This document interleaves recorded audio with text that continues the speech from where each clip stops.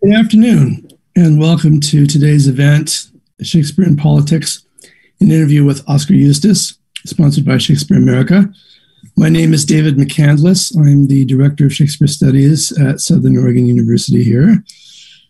And my interview with Oskar Eustis is scheduled to go for an hour and a half. At around an hour into the interview, though, we'll welcome questions from all of you out there who are viewing.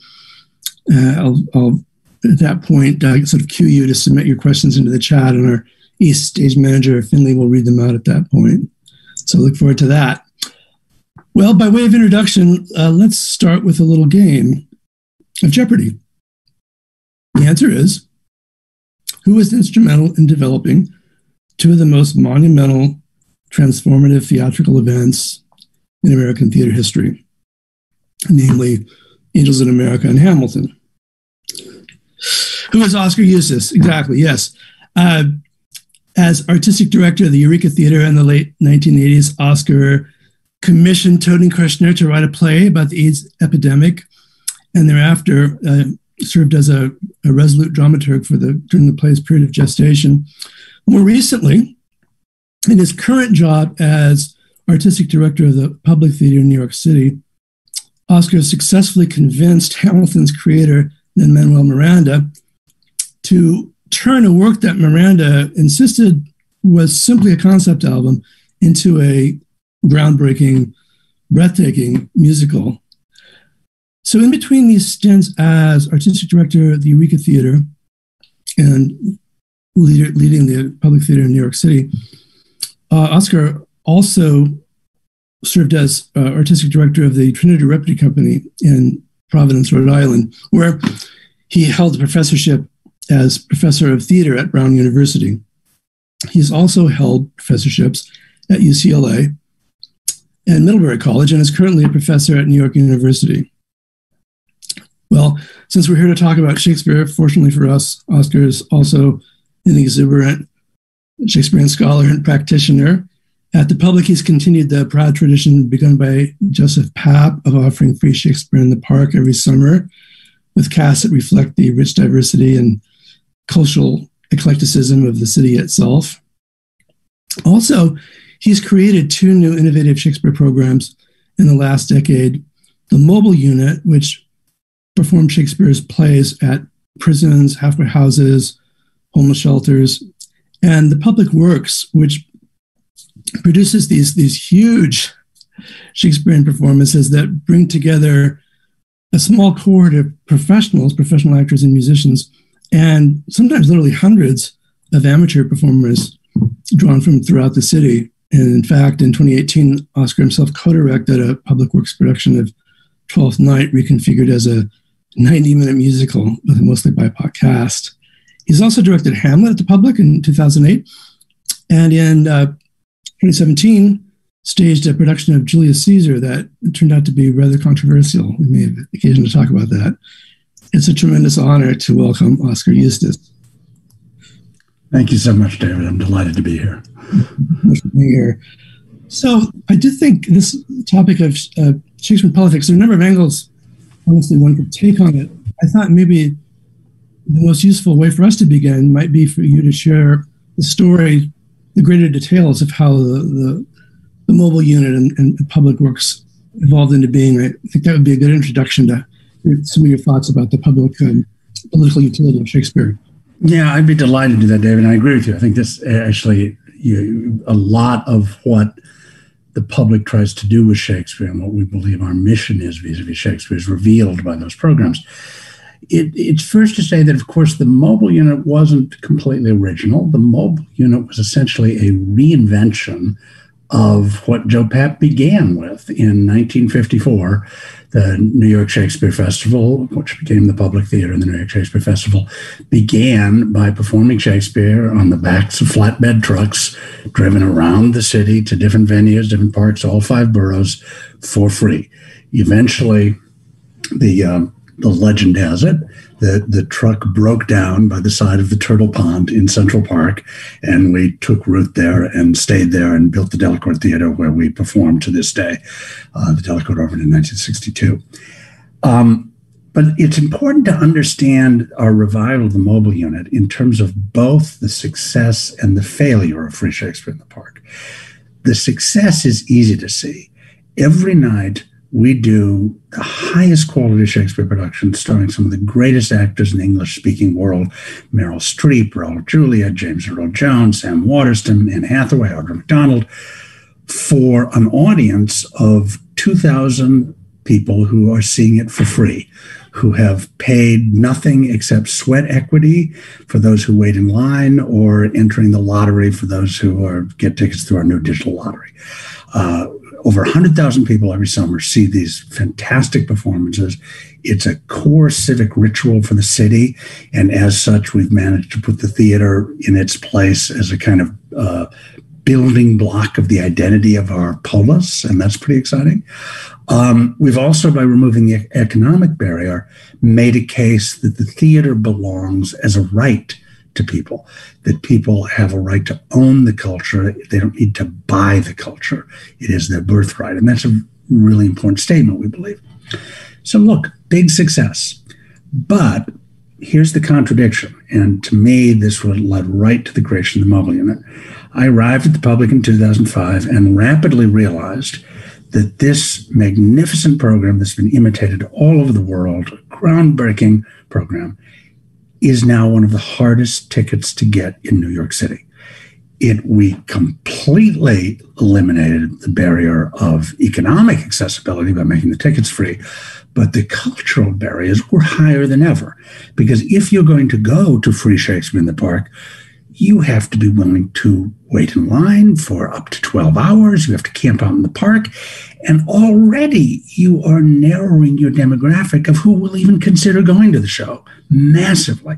Now, again, it does produce an incredibly exciting audience and excited audience to be there, but that's a huge problem in terms of accessibility, which is what Shakespeare in the Park was created for. So we did two things about it. One, as I mentioned earlier, we also created a digital lottery. So there's an awful lot of people who can't possibly put aside the time to wait in the middle of Central Park. And so now they can enter a lottery and receive the ticket without having waited in line. We've also done a really conscientious job of setting up outer borough distribution sites. And for this, we've cooperated and made partners of the public libraries in all 5 boroughs. And with them, our brilliant director of long-term planning, Kara Murphy, has created a distribution system for those tickets so that people from all 5 boroughs in the people who have the greatest barriers to access are able to get tickets and come to the park. We know this has succeeded because we can measure it. And where the park used to consist of well over 85% of the audience were Manhattanites. Now it's only slightly above 60%, and the rest come from the outer boroughs. Where we used to be one of the most diverse theater audiences in New York, which meant we were only 72% white people, we're now down to 62% white people. Those are really significant margins, particularly when we consider the size of the audience that gathers there every summer except last summer. Kinahura. So I'm sorry, I'm going off a little bit of a tangent, but I think it's important to explain all this because one of the things that we had to then figure out is, okay, since this ticket is so hard to get, what are we going to do to achieve the core original impulse of making Shakespeare everybody's property? That's what Free Shakespeare started as. And reviving the mobile unit seemed the right thing to do. And that meant taking Shakespeare to where the people were. And in this, I was fortunate to know an extraordinary pioneer in the theater, Michelle Hensley, who started a company called 10,000 Things, which is still going strong in Minneapolis, which tours productions of all kinds to prisons, halfway houses, inaccessible places, where the people have been denied culture across the Twin Cities area. So collaborating with Michelle brought her to New York. She directed the first production of the revived Mobile, which was a production of Measure for Measure that toured to prisons and halfway houses and battered women's shelters, you name it, across the 5 boroughs. It was a brilliant success. And we've been doing so 2 or 3 times a year ever since for the last 12 years, I guess. And it's been an astonishing success for us. And part of what happens is that the mobile proves that the appetite for Shakespeare is everywhere. That Shakespeare is not an author who only appeals to the elite or only appeals to the educated. All of these cultural barriers to assimilating Shakespeare, we've demonstrated can be overcome. And, for me, the prototypical example of this, the sort of paradigmatic example, is we'll go to a men's prison. And the men's prison, unlike the women's prison, is a very restrictive emotional space. Expressing emotion, certainly expressing enthusiasm, is viewed as a sign of weakness. So we go into the prison, we set up rows of chairs, so about 100 in a square, so about 100 people watching the show.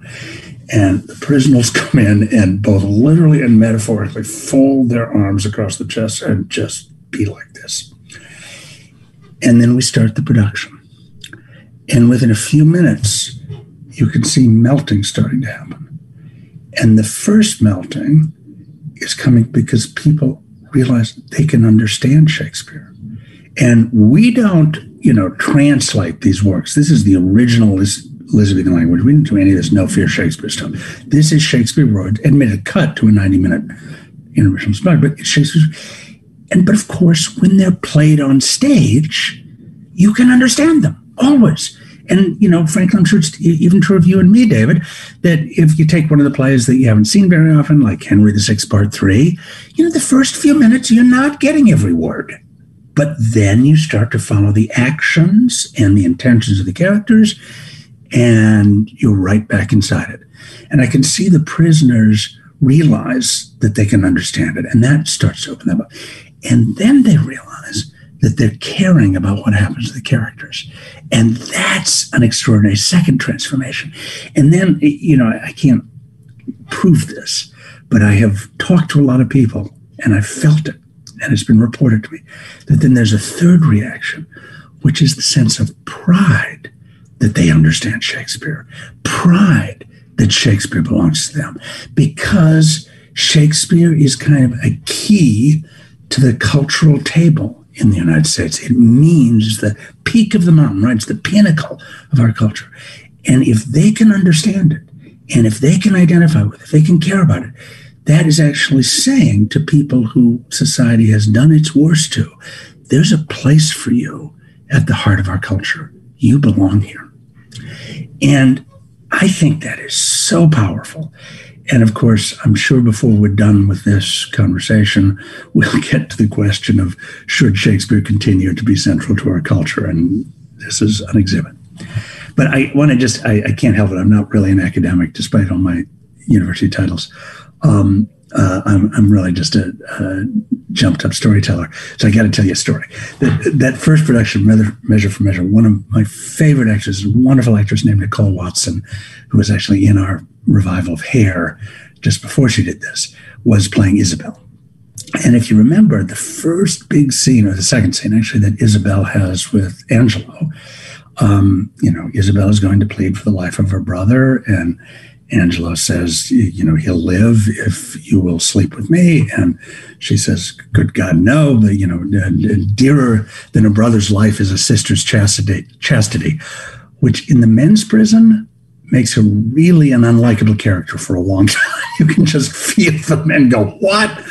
But in any case, we're doing this on this particular day in a women's prison, which at that time was on the west side of Manhattan.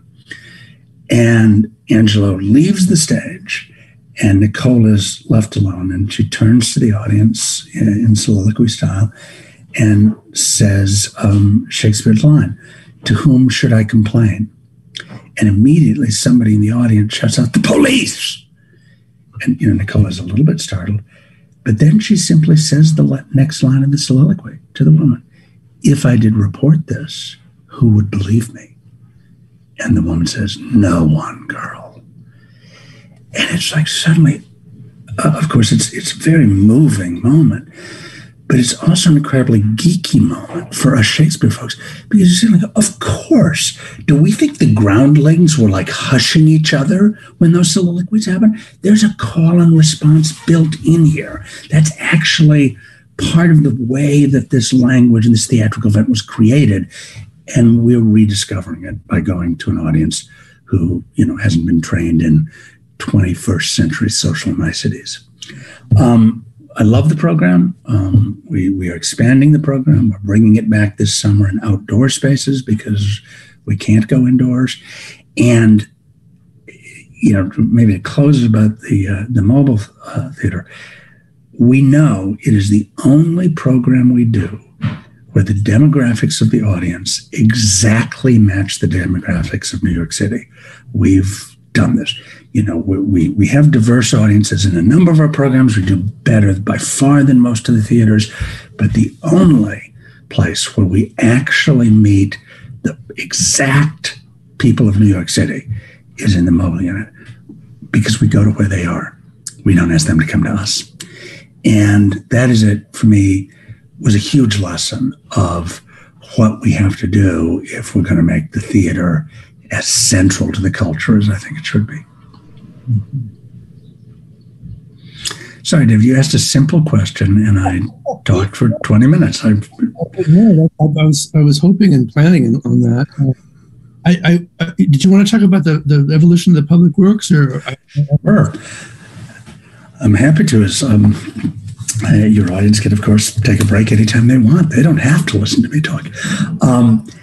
Public Works was the next stage, really, in our development of our interaction with our audience. And Public Works was really the brainchild of the brilliant, brilliant theater director, Lear de Bessonet. And Lear and I got to know each other, introduced by my associate artistic director, Maria Goyanis, who's now artistic director of Woolly Mammoth in Washington, D.C.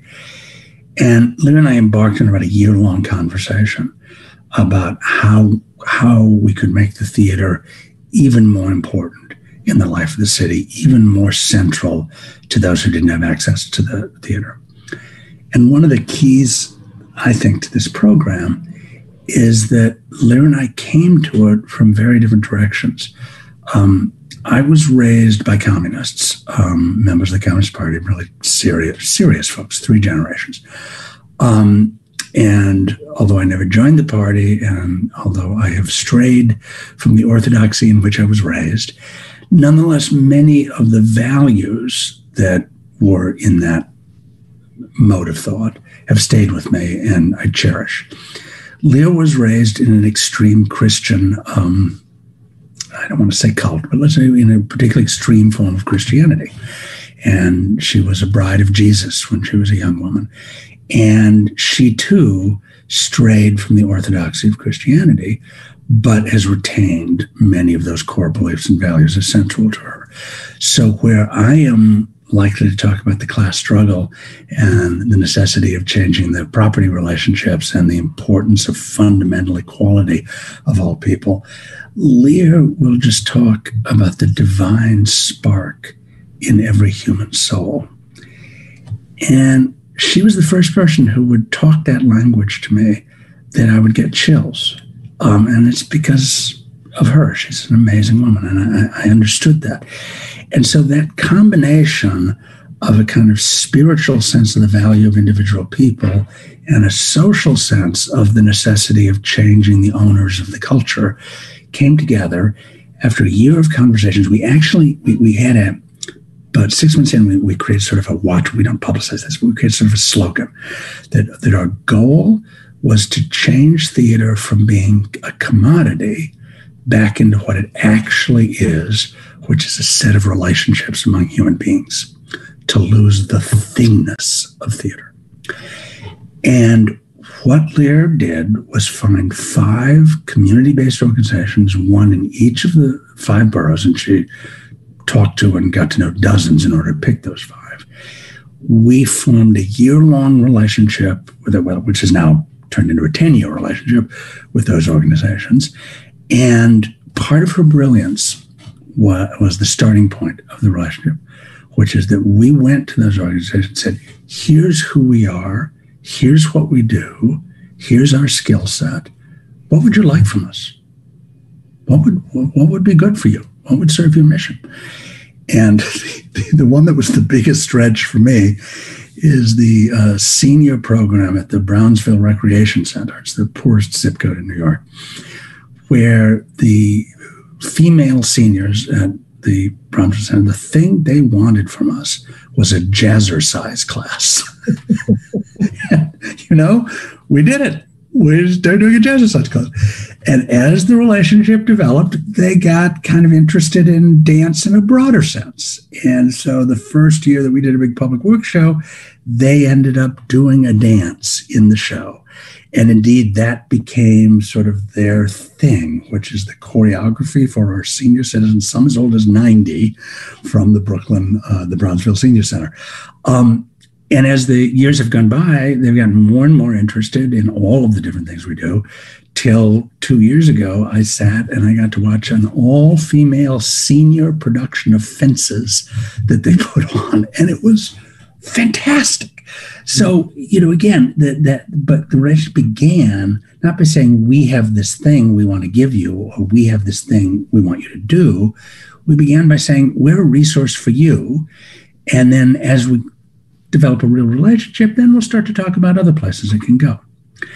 So the climax of the year's worth of work in the public works with these different community-based organizations is a large-scale participatory pageant that includes the best actors in New York City, Tony Award winners, side by side with people who've never been on stage or who've just come out of prison after 20 years. I mean, the whole gamut of humanity. And the first time, 10 years ago, we did 3 nights at the Delacorte, which is a 2,000-seat theater in Central Park, where we do Shakespeare in the Park, with a 200-person cast. And it was an original musical version of The Tempest, again, cut to 90 minutes and adding songs by great songwriter Todd Almond, performed by over 200 citizens of New York, 5 of whom were professional actors, 5 of whom were professional musicians, and all the rest of them were not professionals. And I was scheduled to be there the first night and the third night because, that was a lot. I had other things to do.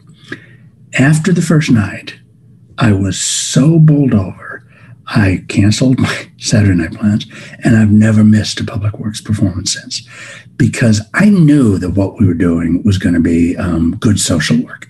I knew it was going to be good for the people, because I know the power that Shakespeare's language has. I know the power of working the theater. I knew all that.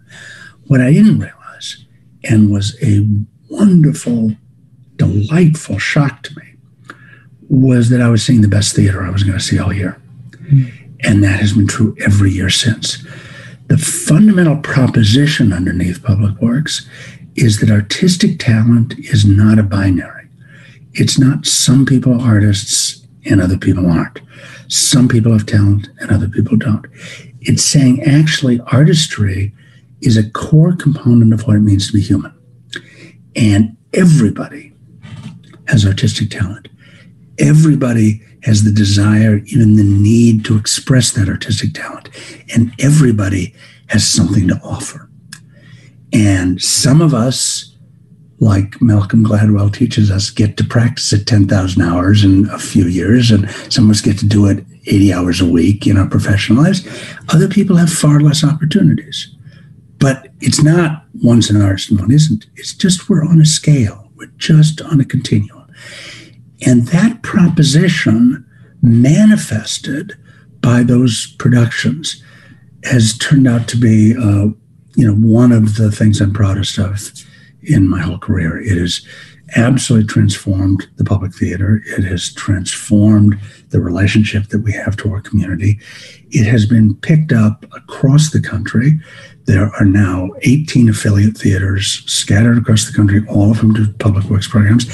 And it's gone overseas. The National Theatre of Great Britain has formed a program as an offshoot of our public works. They don't call it public works, they call it public acts, because apparently public works there's too much about electricity.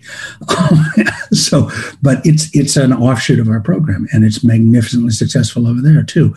So what I'm so proud of it is that it's changing, again, not just who gets to come to the theater, it's changing who gets to make the theater, and therefore, how do we define the theater's role in our lives? And there's much more to say about the program. That's the introduction. And just to get us back to the topic at hand, both of those programs have firmly rested on the shoulders of William Shakespeare. And I think that the fact that they work with the works of William Shakespeare is part of what has made them so successful. I have to ask, since you alluded earlier when you were talking about the mobile unit and the evolution of that, and you paused at one moment and said, of course, there's the question of whether or not Shakespeare should be so central to our culture. And that this is something I wanted to ask you. I mean, I'm a true believer. So when you talk about Shakespeare, that everybody should have access, everybody can understand it, that everybody owns the culture. That's also inspiring to me. Is that ultimately the answer to those who might say, as some have said, particularly in the last year, that classics as something that are sort of focused on in college curricula are too elitist, maybe even racist? I mean, I think people have said that actually classicism is actually inherently racist, and therefore Shakespeare, as sort of the epitome of classicism, may come under particular scrutiny. I wonder, would your answer be, in a sense, what you've already said, or is there some other more pointed way you can kind of defend Shakespeare? If I can put you on the spot a little bit.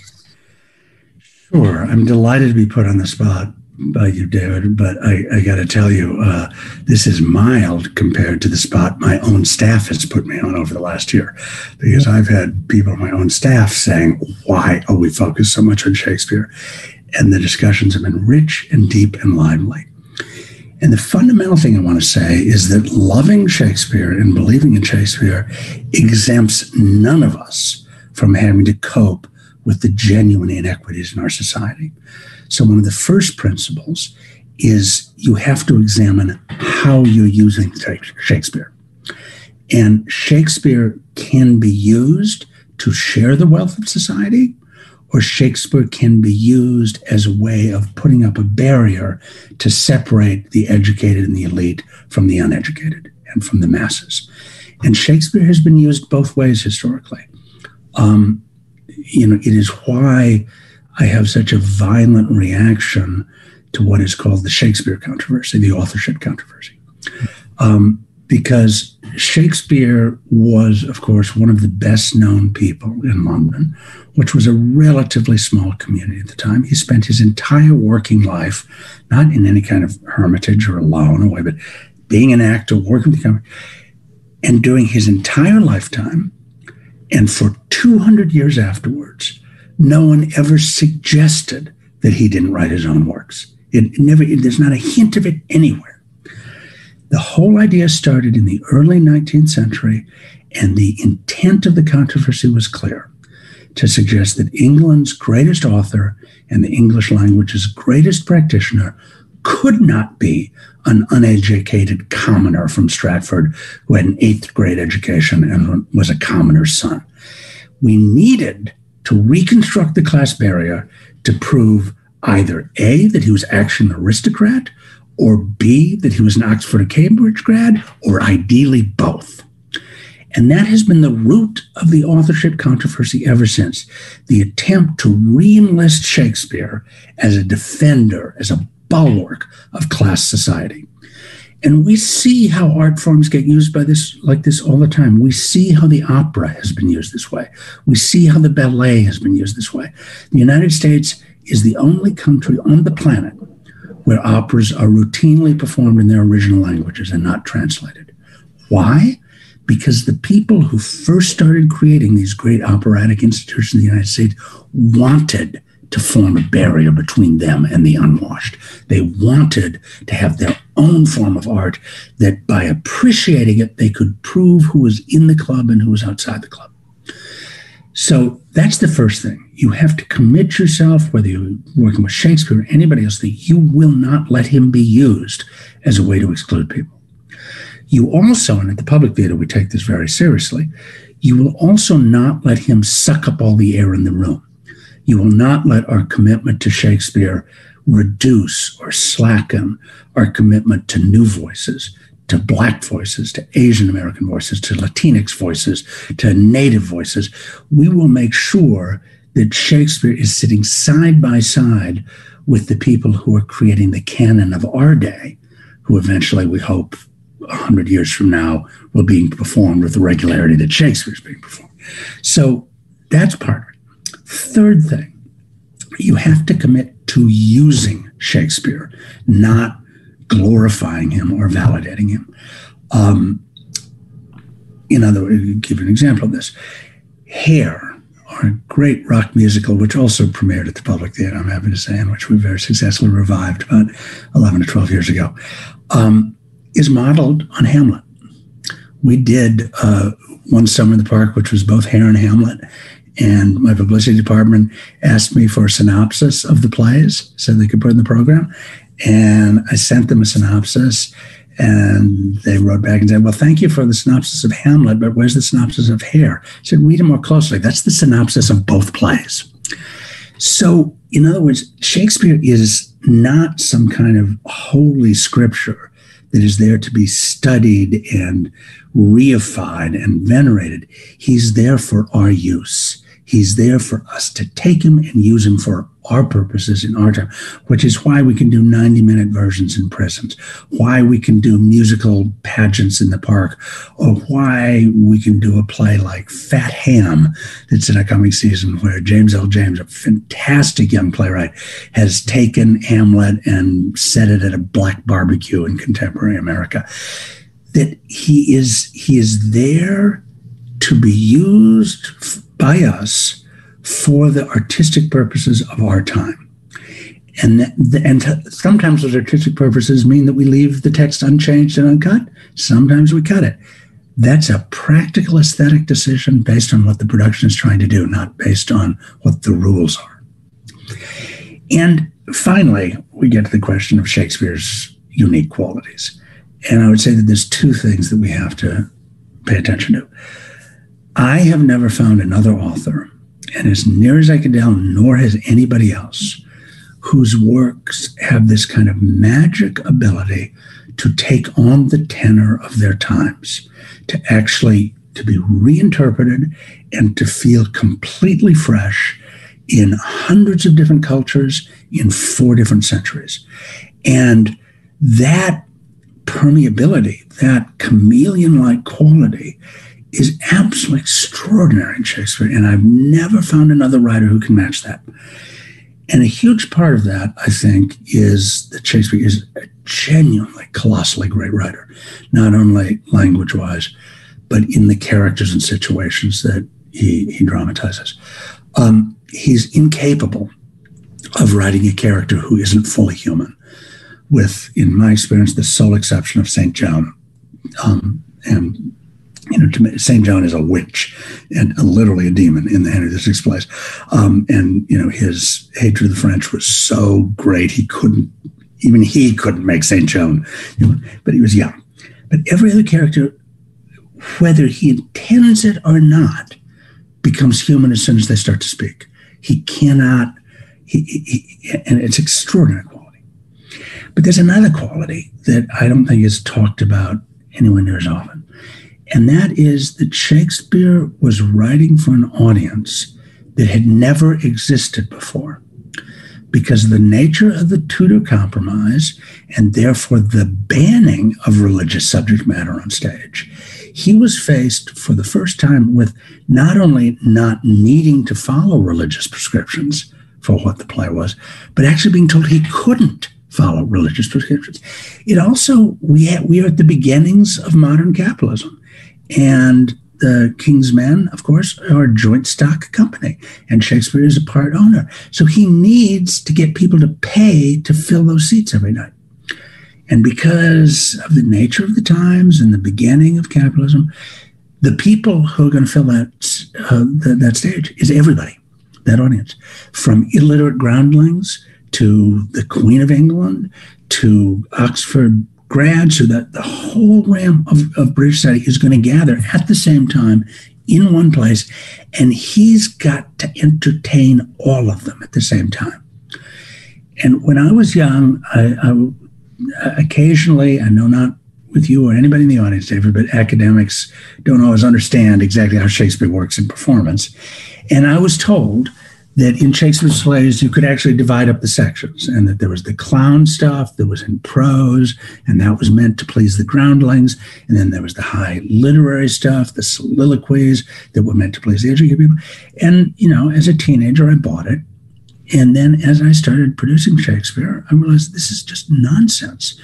And of course, it doesn't work at any play on earth, because you can't do a play that's entertaining sections of your audience at different times and not being received by the rest of the audience at the same time. The whole point of a play is to try to turn the audience into one audience, sharing a common experience. If you don't do that, the play doesn't work. And, we viscerally know this. You sit in an auditorium, and if everybody's coughing because they can't bring themselves to pay full attention, you got a flop on your hands. If you've got a success on your hands, it's because everybody's quiet at the same moments, because they know they are equally invested in what happens next. So Shakespeare was writing for the most democratic audience that any theater had had since the Greeks. And there had not been a moment in the past 2,000 years where that many diverse people would gather together and asking to be entertained at the same time. And Shakespeare had to figure out how to do that. And of course, by being asked to be entertained on a deeper level, they're also needing to be shown what they all have in common. Because if he can't do that, he can't forge them into one audience and get that standing ovation at the end. So his plays have to reflect back to that audience what all of them share about their humanity. And it's why the history plays, better than anything else, define what it means to be British. You see those history plays, because he's actually creating Britain's idea of himself in the theater every night. And that means those plays were written to be democratic. They were written to be diverse. They were written to show a widely divergent group of people what they all had in common with one another. And that power, I think, he was always a great poet, but it was that audience that made him a great playwright. I'm going to make one final point, and then I promise I'll be quiet, David. But the Jonathan Bate, in his book, The Genius of Shakespeare, I think articulated this best. He said, if there had not been a storm in the English Channel in the summer of 1588, this book would be called The Genius of Lope de Vega. Mm-hmm. And the triumph of Shakespeare around the world is inseparable from the triumph of the English-speaking people around the world. That because the English-speaking peoples have become the dominant economic, political, military force around the world, an English-speaking writer has become the common touchstone for the entire planet. You can judge that. You can say that's too bad or that was wrong, but you can't dispute it. It's the truth. So what I've experienced is that for better or for worse, feeling like you can own Shakespeare, feeling like you can understand Shakespeare, feeling like Shakespeare belongs to you, is a key to feeling like you're a full citizen of the culture and of the world. And it's not the only thing we need to give people, but it's a really important thing we need to give people to let them know that, I think, I'm not sure who said this, but famously Bellow once said, who's the Shakespeare of the Zulus? And this answer was, Shakespeare is the Shakespeare of the Zulus. To try and divide him up as the property of a bunch of pallid people on a northern rainy island is insane. He's all of our property. So that's the argument that I make. And, really I'm just trying to articulate something that I actually see in practice as I run a theater and make Shakespeare. I'm not speaking theoretically. I'm speaking from what I see works. And it's why I believe in continuing to do it. Great. Thank you for all of that. And please, don't ever doubt yourself. You're you're an inspiring and volatile speaker. I was thinking that your use of the word use.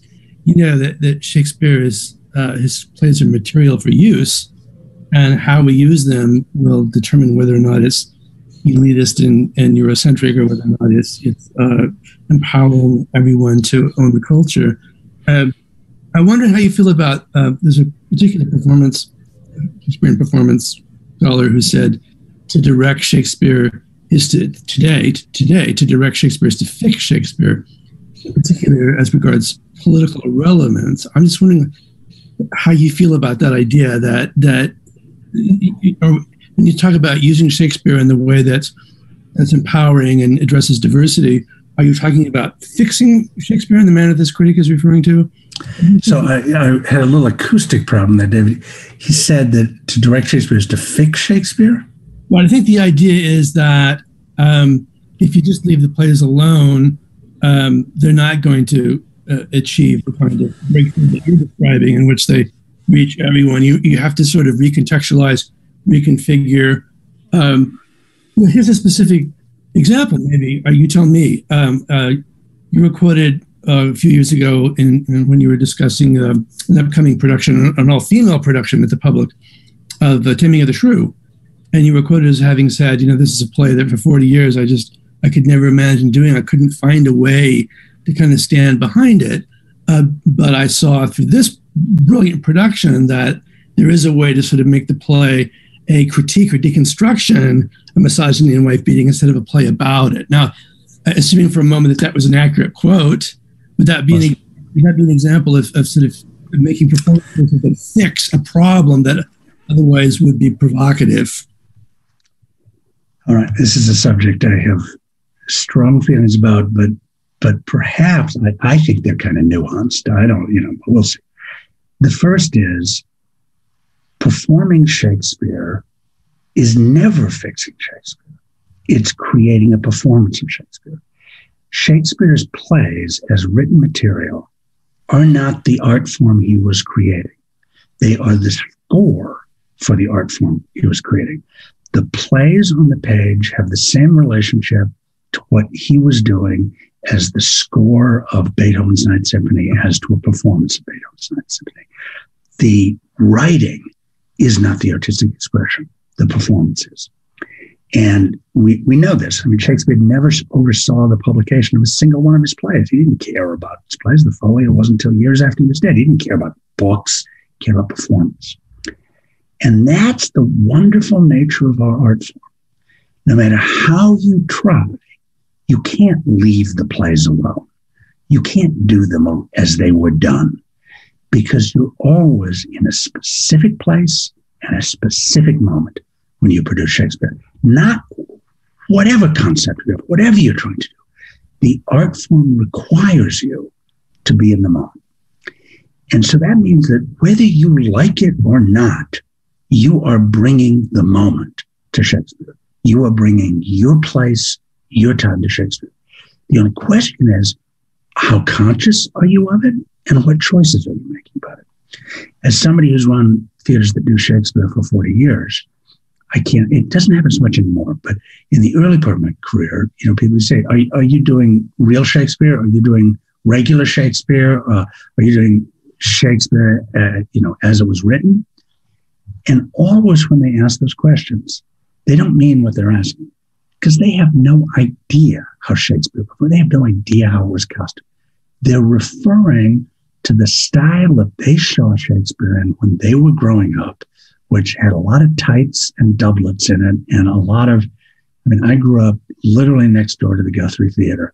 And at that point, all the actors, wonderful theater, but when the actors did Shakespeare, they all, because they came from Juilliard, spoke in something called Mid-Atlantic, which is a artificial dialect that was created that's supposed to be half English and half American, but a way to do. But I tell you, to my little Minnesota ears, they were talking with English accents. They weren't talking like me. And the first time I saw actors not putting on an accent, but talking in their rich native tones. First time I saw Raul Julia performing Shakespeare, sounding every bit the Puerto Rican he was. That's when Shakespeare became alive for me.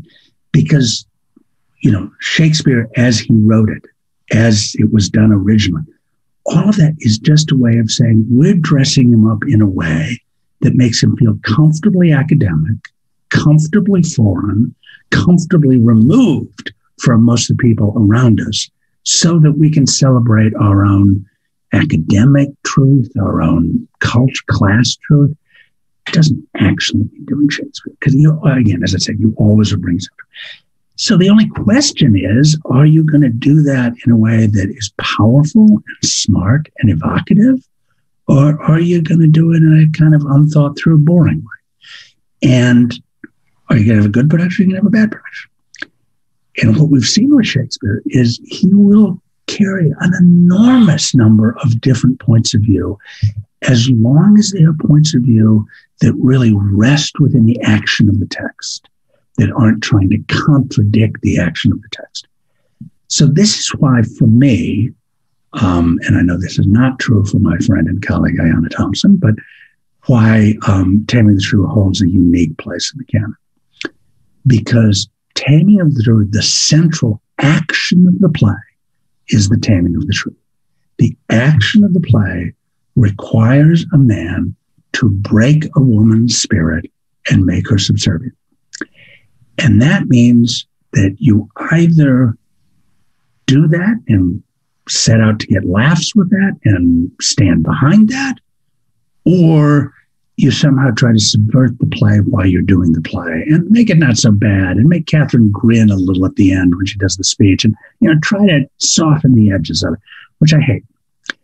And so I've never found a way to just do a production of Shrew that I felt comfortable with. Back in the 70s and 80s, I used to get asked to direct Shrew all the time because everybody knew I was a lefty and they thought, well, if he does it, then we'll be, immune to criticism. And I always said no. What Philida Lloyd did in her brilliant production of Taming of the Shrew in the Park was exactly as you said. She actually didn't do Shrew. She deconstructed Shrew. It was a commentary on Shrew. And it was a brilliant and wonderful theatrical commentary. But I actually ended up feeling ambivalent about doing it in the Park because of the very fact that it was deconstructing Shrew. It actually required the audience to have some knowledge of Shrew in order to appreciate the deconstruction. So it actually turned out to be more limited in its appeal, although, we've had a full theater every night. When we give the tickets away, that helps. But it didn't really land because the populist tradition of the Park, the rule of thumb we always say, is somebody should be able to walk in here when they've never seen a play before and be able to enjoy and appreciate what they're watching on stage. And so I ended up feeling a little bit like, what we kind of produced there was a commentary on Shrew more than Shrew. And it was brilliant and spectacular. And I would do it downtown in a heartbeat because we have a different mission downtown. But I didn't quite consider it, hitting the center of the mark in the Park. I do not have that problem with any other of Shakespeare's plays. And that includes Othello, that includes Merchant of Venice. With Merchant, which I can speak of because I think we did a fantastically successful production of Merchant about 10 years ago with Al Pacino as Shylock.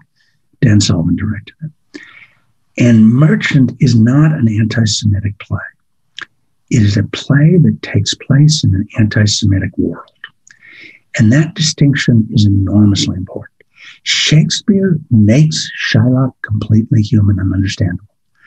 And he probably did it against his own conscious desires because, as near as we can tell, Shakespeare at that time, Shylock in Shakespeare's time would have worn a red wig and, a hooked nose and looked like something that would shock us out of the theater today. But then you read what Shakespeare wrote for him, and oh my God, is he human? Oh my God, is he three-dimensional? Oh my God. And so when Dan produced the play, the only, he produced a, set in sort of Edwardian England, and it was powerful, and we felt for Shylock, we felt for the contradictions of Shylock. We felt for everybody in the play. The one thing that really changed is what Dan referred to as the play slipped categories. Mm-hmm. The play was no longer actually a comedy. Mm-hmm. And the particular genius of Dan's production is that the fifth act, after the trial, was unbelievably melancholy. Mm-hmm. And, what one felt is the sort of the destruction that had happened in all of those relationships with Bassanio, with Portia, with all of them, because they revealed themselves to be less than fully human, less than fully compassionate, and they'd all seen each other do that. So it had this wonderful melancholy over it. And then Dan created an image. And I love this because he did exactly what a great director should do. He took something that was in Shakespeare, and it was only spoken of in Shakespeare, but then he put it on stage, which was Shylock's baptism. And he just did what Shylock had been condemned to being baptized. So we saw Shylock being manhandled to the center of the stage, his kippa thrown away, and him dumped under the water. It looked more like waterboarding than baptizing. It was just excruciating. And then Pacino, frail, soaking wet and humiliated, gets out of this water, picks up his skull cap, puts it back on, and walks into the crowd of thugs who have just baptized him. The lights go out. It was brilliant, but it wasn't imposed on Merchant of Venice. It's there in Merchant of Venice. Shakespeare says it. And Dan just said, well, what does a forced baptism look like? And now we have to sort of show that and show the violent side if we're going to actually tell the story of Merchant of Venice. So, we're always of our moment. We are never out of time. We're never out of history. That is the prison house of our art form, but it is the huge liberation of our art form, that we are forced to be in the moment, whether we're doing a new play or Shakespeare. And our job is just to try to make something that will land in our moment, in our place, as powerfully as possible. Well, that seems to me be a good entree into asking the question, perhaps the inevitable question about Julius Caesar and why Julius Caesar. I think I read somewhere that it's actually your favorite Shakespearean tragedy. I don't know if that's an accurate quote or not. But besides that personal fondness and hearing, of course, your quite accurate and, sort of, again, inevitable affirmation that theater has to speak to the moment. So what was it about Julius Caesar then at that particular moment that lend itself? Yeah.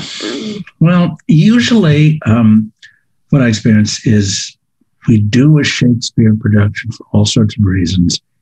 And then I have countless people saying, oh my God, that was just the right show to do at this moment.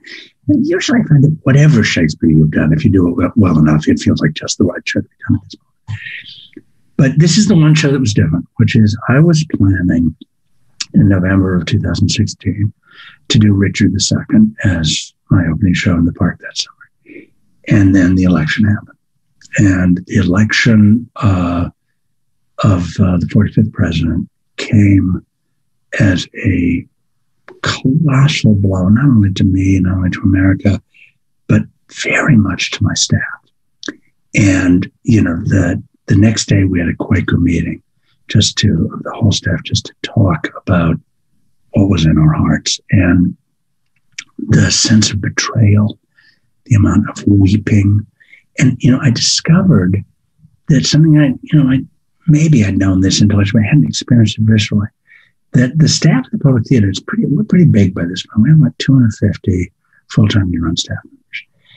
And what I saw in that Quaker meeting was that about half of them were young people, meaning, under or just over 30, who had been born somewhere in the country where they felt oppressed, even violated,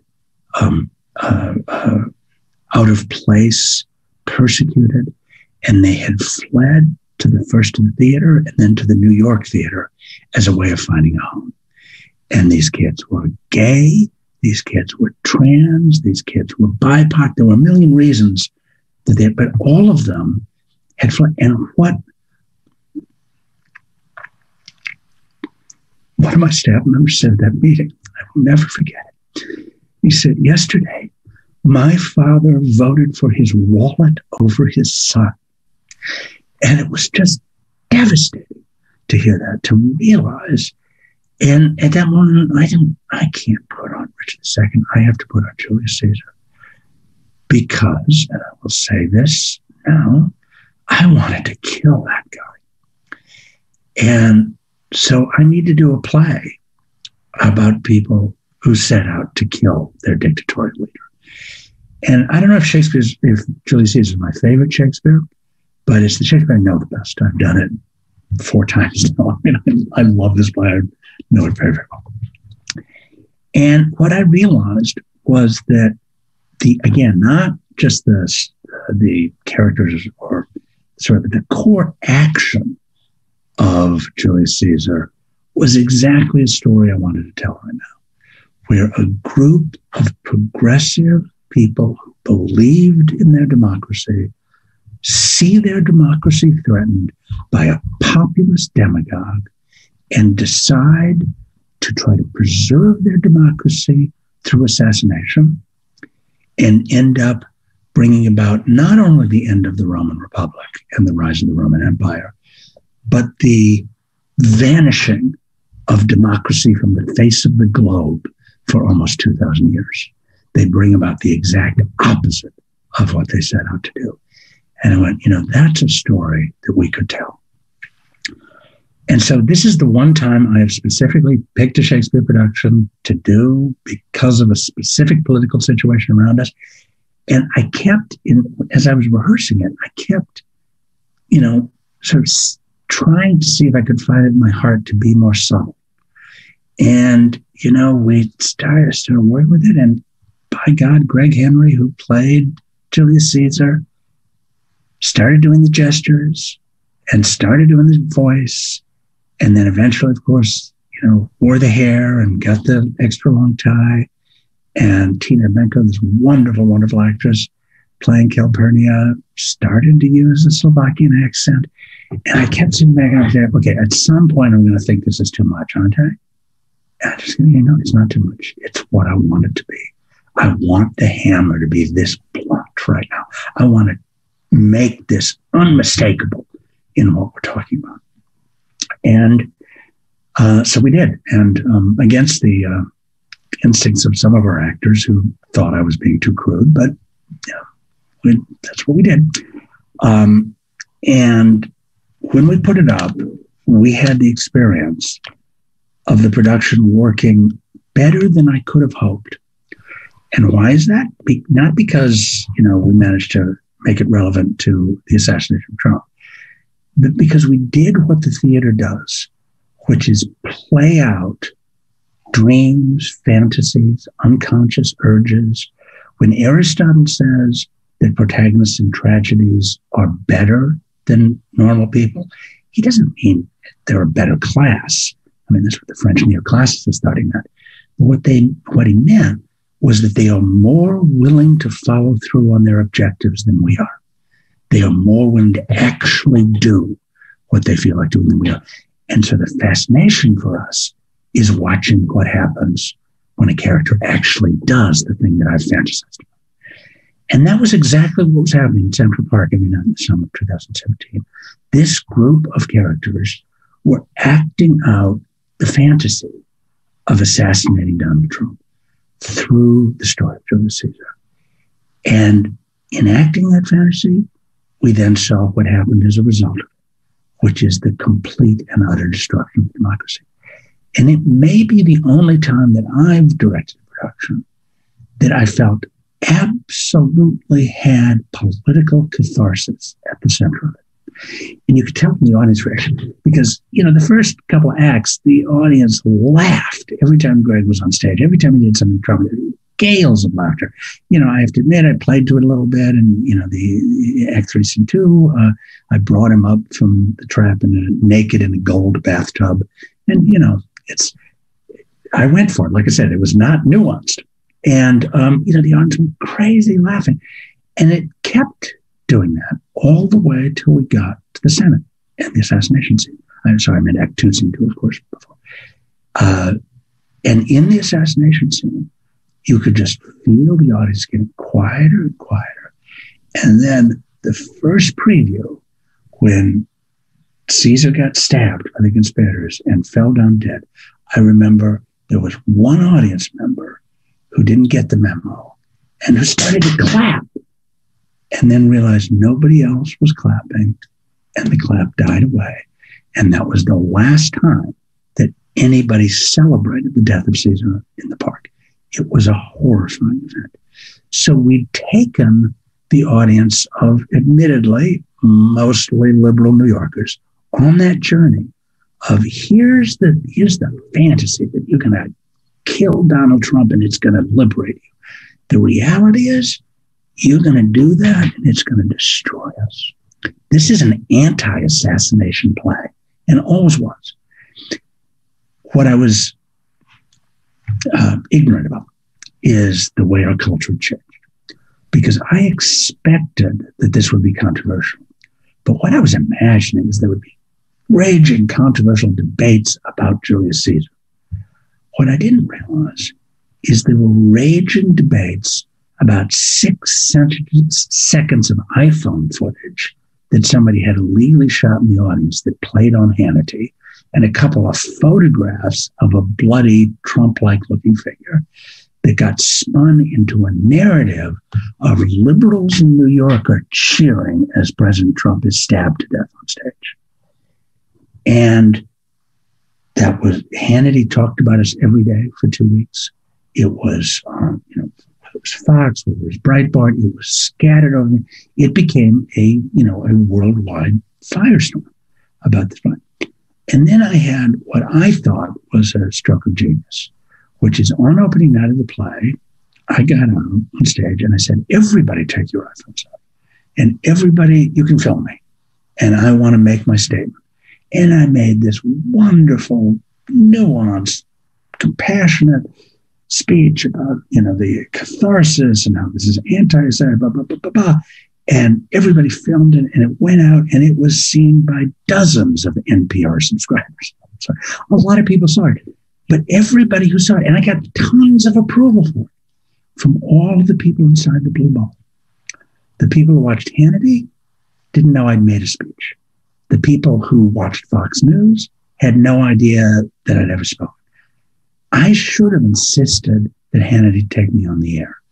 And he would have made mincemeat out of me if he'd let me know. I don't care. I would have been having a chance to talk directly to that audience.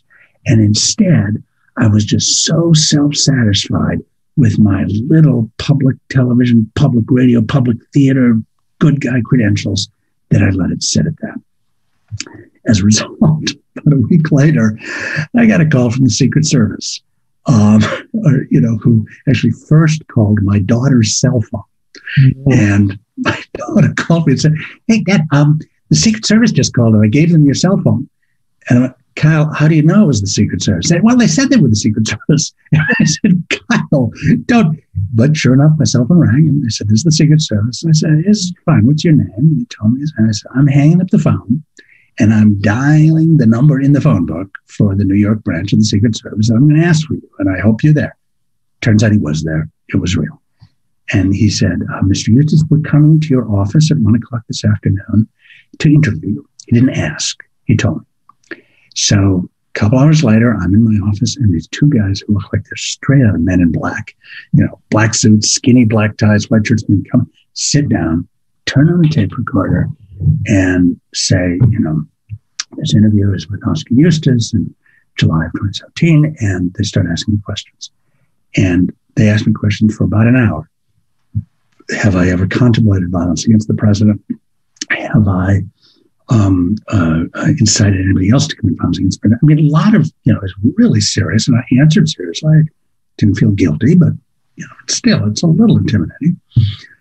And we get to the end of the interview after about an hour, and the agent says, the interview with Mr. Eustis is now closed.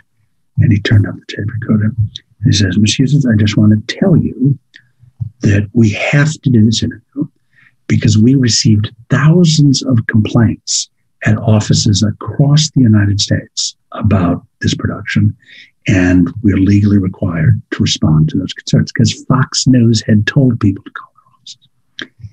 And he said, so we have done this interview, and I'm going to tell you now that our investigation is now concluded, and there will be no further action from our office. And by the way, I love Shakespeare in the Park. It just totally broke his demographic profile. Oh, it was fantastic.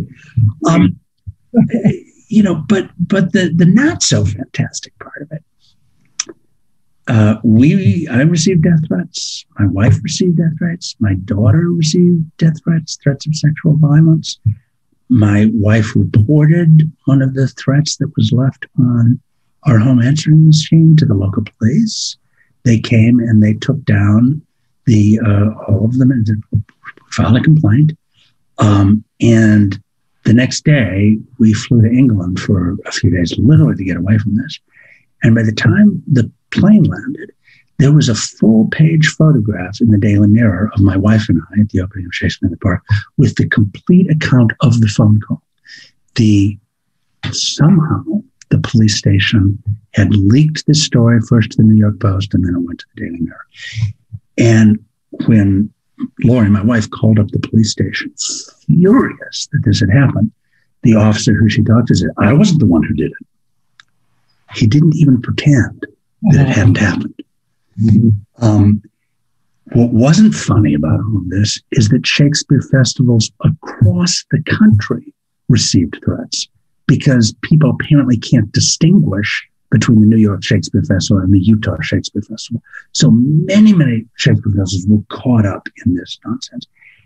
And, again, I think I was really ineffective about using the moment to try to really speak across the divide. And, the learning I had from it is just, I am, like everybody else I know, capable of being smug and self-righteous and self-centered and not realize that if I don't reach the people who think they hate me, I'm not doing any good at all.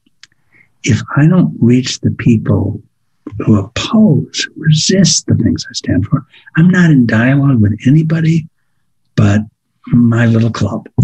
And that's the real challenge that's in front of us, David, and still is are we going to somehow figure out how to actually be in dialogue with a significant number of the people who feel like the economy has turned its back on them, the educational system has turned its back on them, and the culture has turned its back on them. Because we have turned our back on them. We have essentially said to half the country, we don't have anything for you and you don't have anything for us. We're going to go to the blue counties where we have audience. There's the nonprofit theaters across the country stunningly are in blue counties. Some of them are in red states, but they're in blue counties in red states. The nonprofit theater has abandoned half this country. And they wreaked a terrible vengeance on us in 2016. And they tried to do it on January 6th. And we just, we just have to take seriously our responsibility to speak to more than our own folks. Sorry, again, a long speech, but there you go. No, well, I mean, I can't think of a better example of Shakespearean politics than the chaos that ensued after. It's crazy.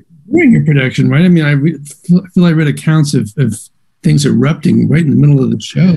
Oh, for the last week of the show, there were right-wing trolls online who I am only not going to mention my name because they don't deserve the airspace, but they're famous right-wing trolls who were offering rewards, money rewards, to anybody who interrupted the show. And the last 4 performances, every one was interrupted by somebody charging on stage and trying to stop the show. The first time was by a right-wing nut who is now sitting in the U.S. Congress from Florida. And she literally afterwards, she was escorted off stage, the show continued. And afterwards, we found out that she had put up a plea for her legal defense fund online before she'd gone to the theater that night. And that by 10 o'clock that night, she'd raised $25,000 for her legal defense fund, which were, I guess she was planning to defend herself against a charge of misdemeanor trespassing, which we dropped by 11 o'clock that night. It's just, the cynicism was just unbelievable. Anyway. God, the money, right? Well, I think we should get some questions from our viewers at this point. Any of you have a question I'd like Oskar to address, please put it in the chat. Finley standing by to help facilitate this process. Should we think in terms of a couple minutes, Finley, for this? Yes, just about that. Also, feel free to put in the chat that you want me to just stop talking. That is an acceptable response. Finley will pass that on too. Your modesty becomes you. Well, I was thinking too about this is a little bit of a vamping, I guess, because I do want to give you a chance to ask questions because we have a couple minutes. And, the production of Twelfth Night with Cooper, I realized, received such ecstatic reviews and so much of a focus in those reviews on how joyous and affirming it, how much it was a kind of affirmation of empathy. And I wonder, do you sort of kind of back to the text and performance question, which is always fascinating to me. Do you feel that the play, as you read it, is about that, or does it sort of enable, again, a kind of reframing for a contemporary moment?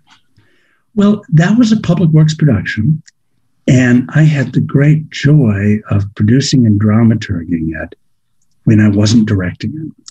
And then when Kwame Kwei-Armah, the original director, had a schedule conflict when we expanded it the following year to a full 6-week run, he asked me to step in and actually do the on-the-ground directing. And so I got it from both angles. So the actual creation of it, this was an adaptation of Twelfth Night, a musical adaptation that was by Kwame and by Shana Taub, the brilliant musician, composer, performer who wrote the score for that and later for our public works production, As You Like It.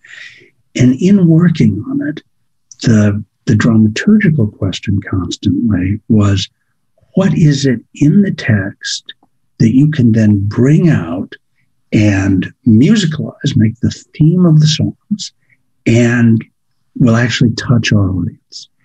And we talked about this a lot. And one of the key questions, or one of the key things that Shana was fascinated by in Twelfth Night, was that somehow Viola, by denying her identity, by dressing as a boy, is actually able to discover something about herself and about the world that she can't discover just by being herself.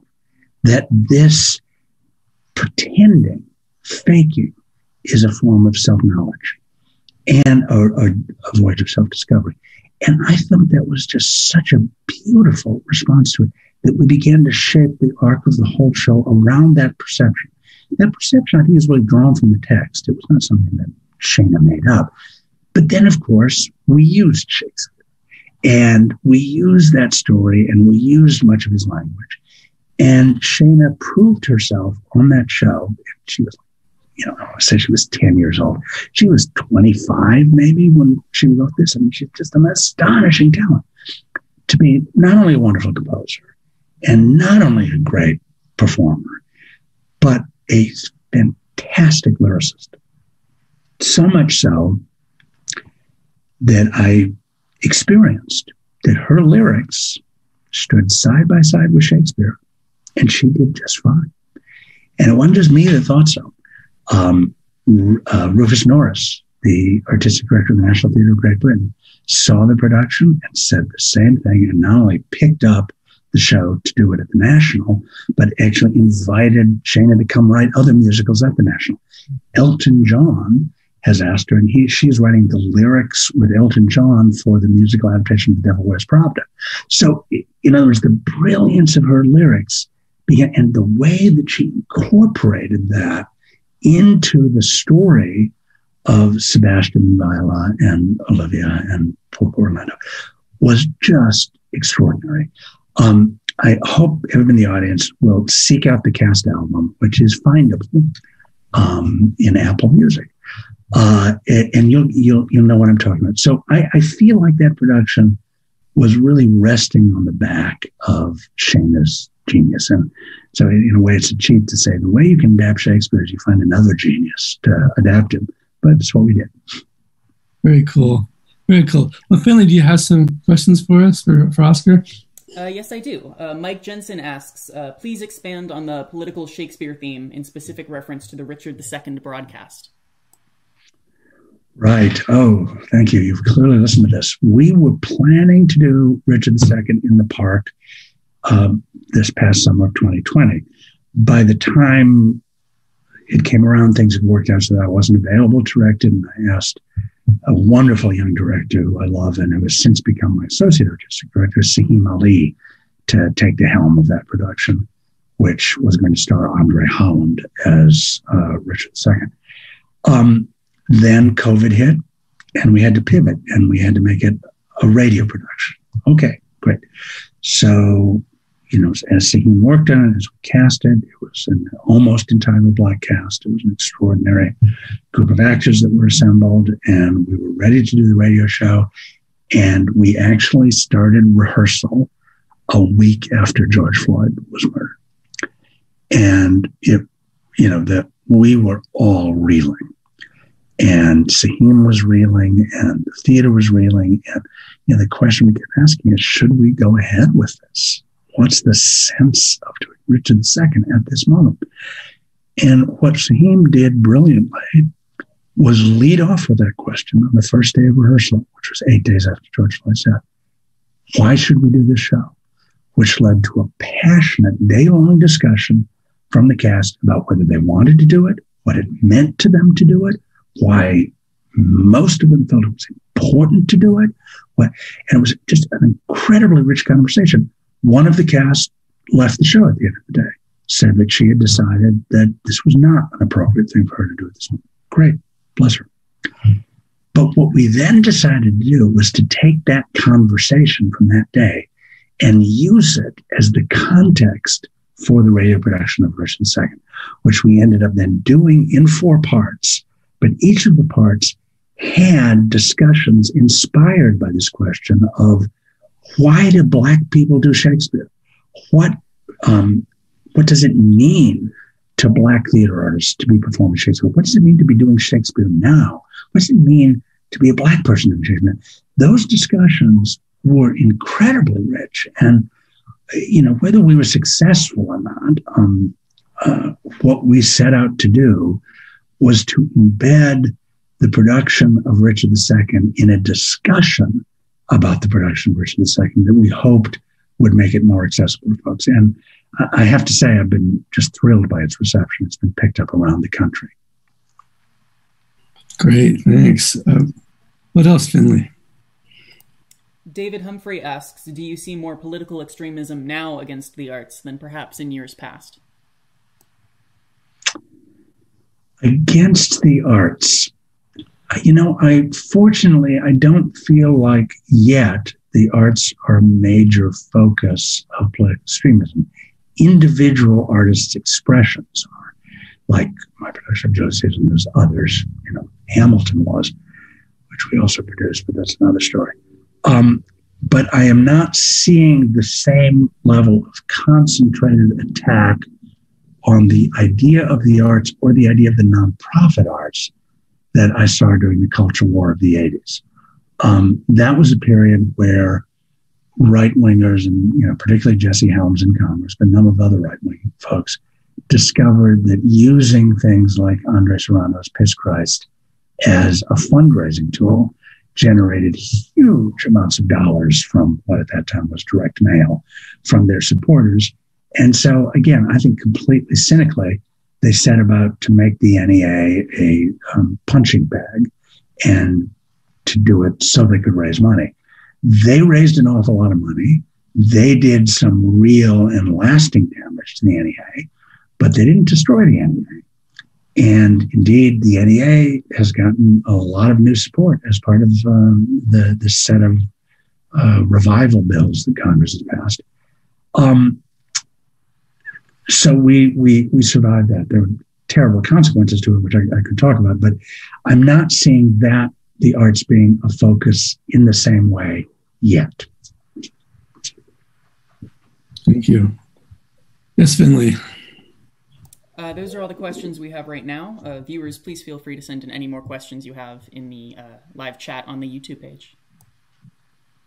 Well, while we're waiting for those, another thing I'd love to know, Oskar, is maybe a little more of a personal question, I guess, but was Shakespeare always a playwright artist that you gravitated towards, or did you have a conversion experience at some point, or especially given your upbringing, which you've described, and that was distinctly lefty.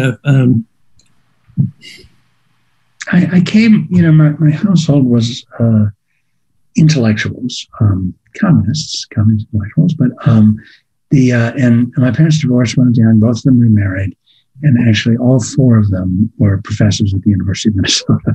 So I was, partly I didn't go to college as an act of rebellion against them, but it meant Shakespeare was around, and I'd certainly read Shakespeare and seen Shakespeare, talked about Shakespeare before as a teenager.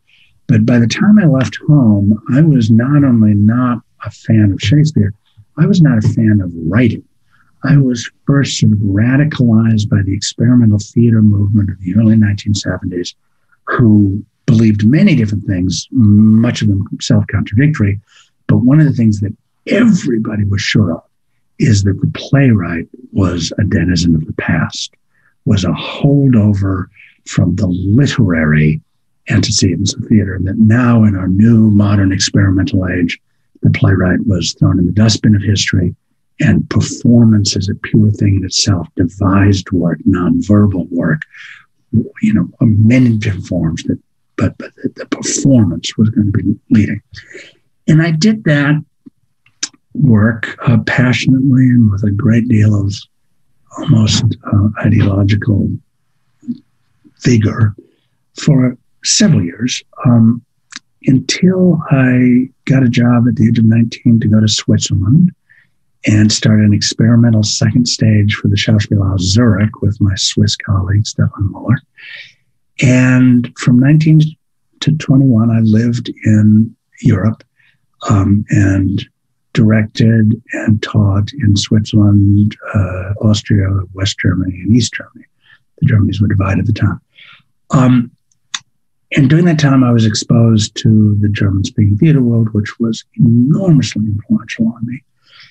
But I had a huge crisis of conscience because I realized at a certain point that what I was doing, the theater that I was making in Zurich, was actually designed to intimidate the audience into silence.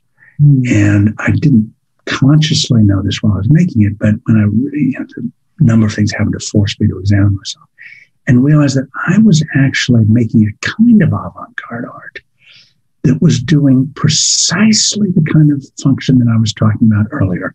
In other words, allowing a certain rarefied strata of the European bourgeoisie to decide that they understood things that were more experimental and progressive and innovative than the normal audience. That therefore, by liking the work I was doing, they didn't understand it, but they pretended to understand it. And that elevated them into a kind of elite cultural class. And that I had no idea of who this audience that I was reaching was. And I had no idea what I was trying to say to them, if indeed I had anything to say to them. I was becoming a trained circus animal for the bourgeoisie. And when I realized that, I had an enormous crisis of conscience. And, I had kind of a breakdown. And I ended up realizing I had to move back to the States. And I ended up, as Raymond Chandler said, they tipped the country an end and everything with the screw loose fell into California. And so I found myself falling into San Francisco, where I spent the next decade of my life slowly rebuilding my sense of myself and of my work. And the key components of it were realizing that I had to make a work whose ideas and whose politics and who the work was trying to reach in some way reflected my politics. What I'd been doing was a huge alienation from my own politics.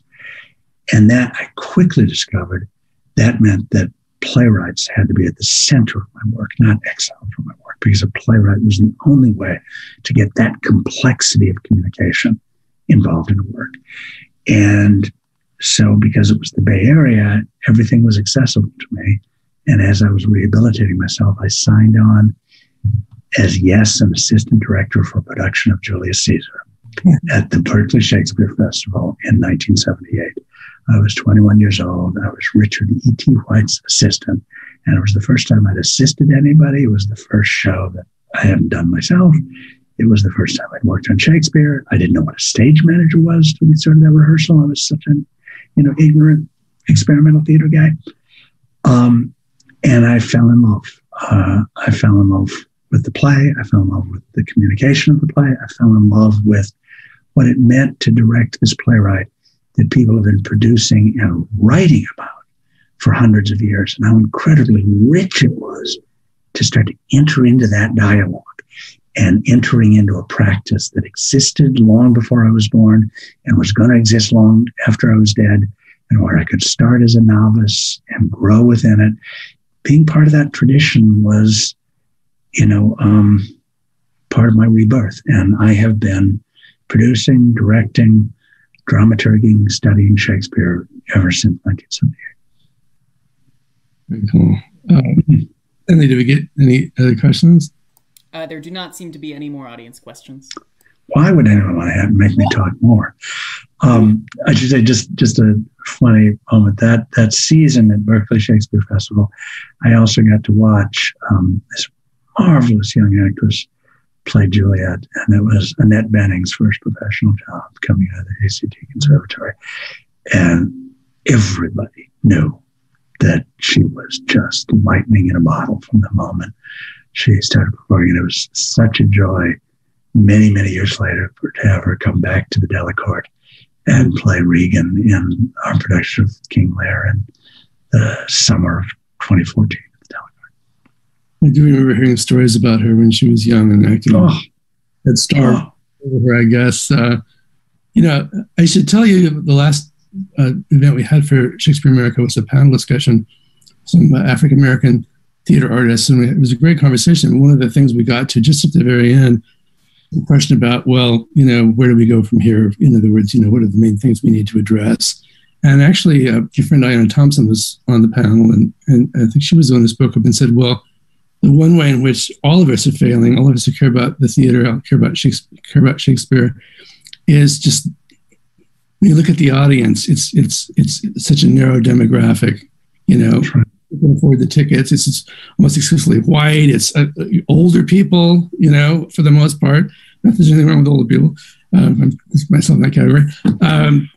And that was interesting then to sort of think about you as the next artist we wanted to talk to, because of that's been such an issue with you. I read in an interview in the Times that you said your goal was to make all theater free. Yeah.